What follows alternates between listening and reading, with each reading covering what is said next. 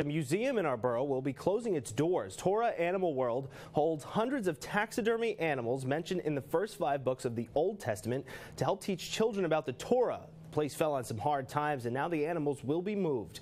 News 12's Kenna Vernon takes us on a tour. Lions, tigers, and bears. Oh my, it's like being in a safari here in Borough Park, but it's actually a biblical taxidermy museum. These animals are used to teach lessons and tell stories from the Torah, but soon these animals will no longer be here. Rabbi Shaul Shimon Deutsch has run the place for nearly 5 years and said it just came to a point when he had to make a decision to sell the building. The rabbi operates the museum, a synagogue, and food pantry. They are all located on the same block in 3 buildings right next to each other. He says they weren't getting as many donations as they used to, so they were forced to sell the museum building and move all of the items. The entire collection is worth $1.5 million and will be split.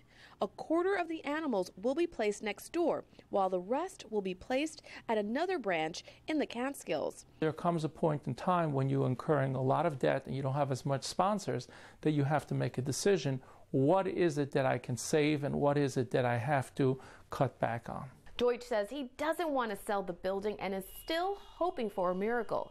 But for now, the building will be sold and these animals will be moved to 2 different locations.